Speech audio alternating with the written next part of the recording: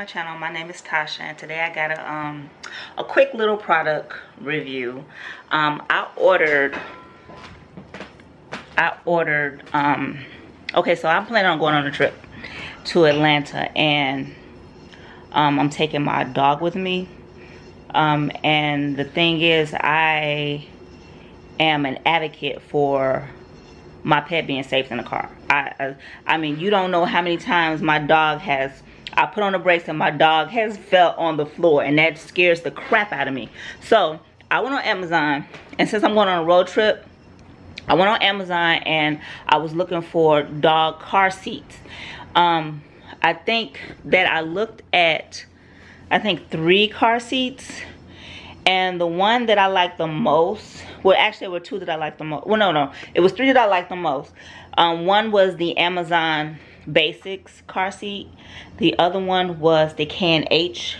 Let me see, let me get the exact names before let me get the exact names.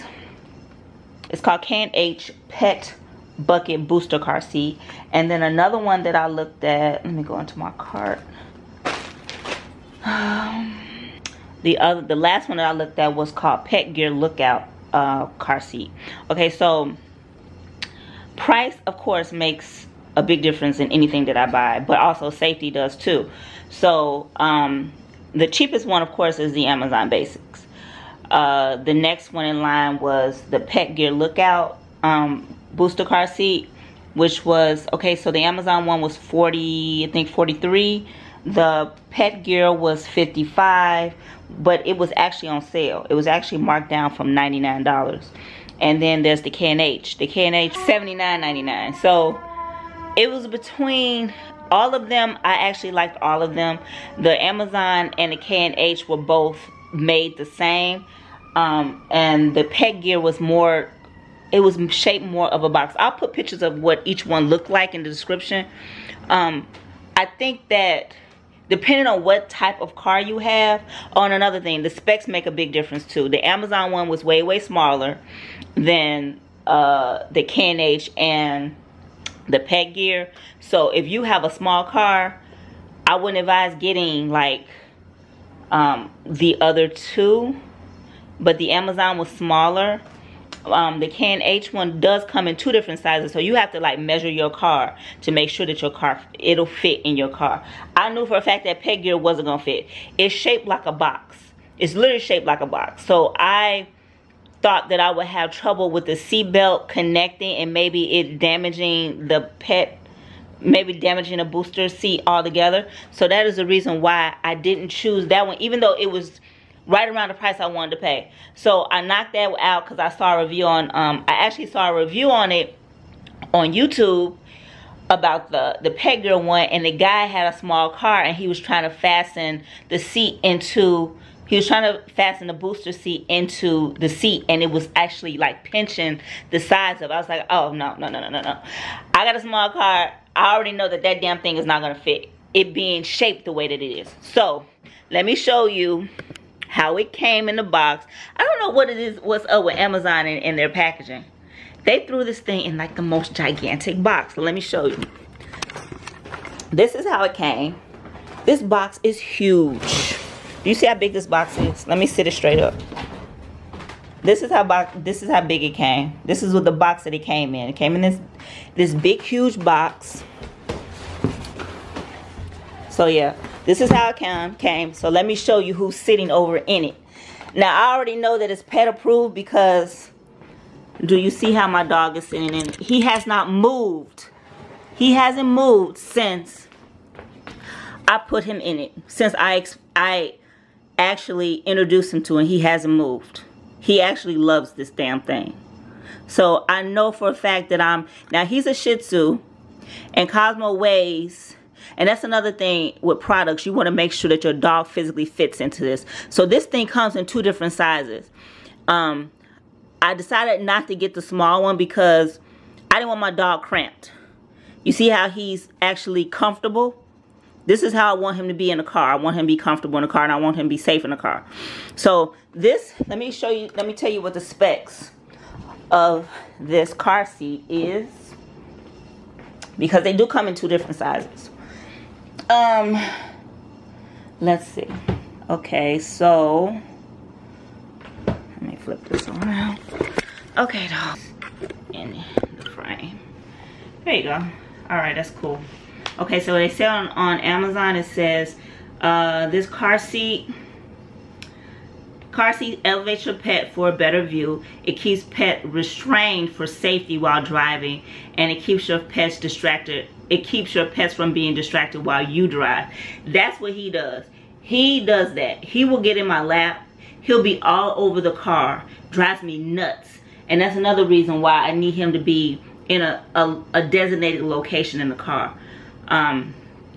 It also says that this thing is washable. It comes off. This whole, well, it's kind of hard to get the dog. He don't want to move out of this thing. But this comes off, and it's styrofoam, like really solid styrofoam under here.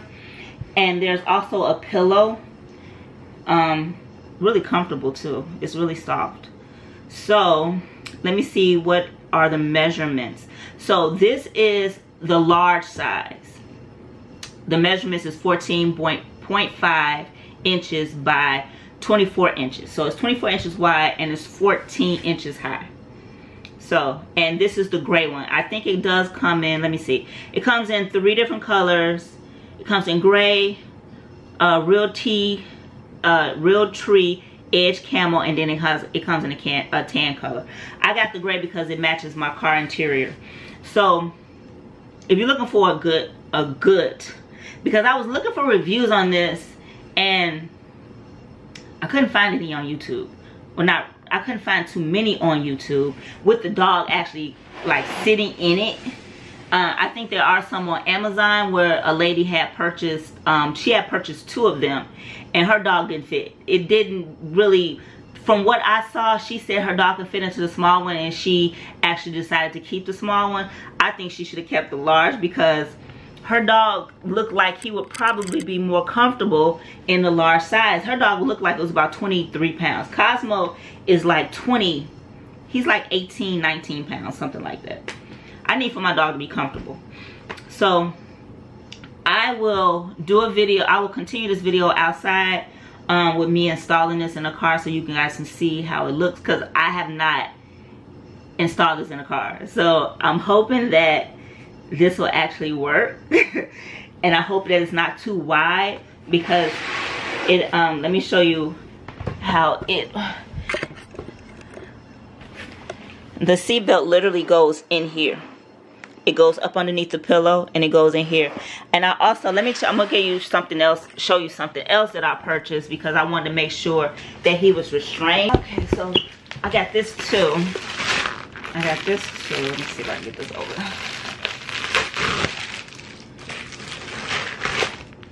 So this is the Restraint. This will go, I'm not sure how I'm gonna do this. This thing can either fit over your headrest in your car, and then they'll lock them in place this way, or I might get one of those little, what is those little things called? Let me show you what I'm talking about. Thinking about getting one of these and then hooking it on there and then hooking this into the seat belt, so that he can be restrained, because this extends to keep him from not being anywhere, to keep him from not moving anyway. So the next, I'll go outside and then I'm gonna connect. I want to put this in the car and show you what it's like in the car, because I'm going to take the dog with me, and we're about to go out. So okay, so I'm outside. I'm in my garage, and this is what I have. I have a 2013 Hyundai Accent, right? So this is the amount of space that I have. I got this blanket. It's a pet carrier that I have to put back. I have this blanket.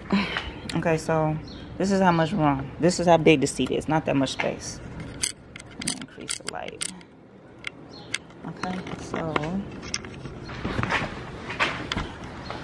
Okay, so this is what it looks like in the CaR.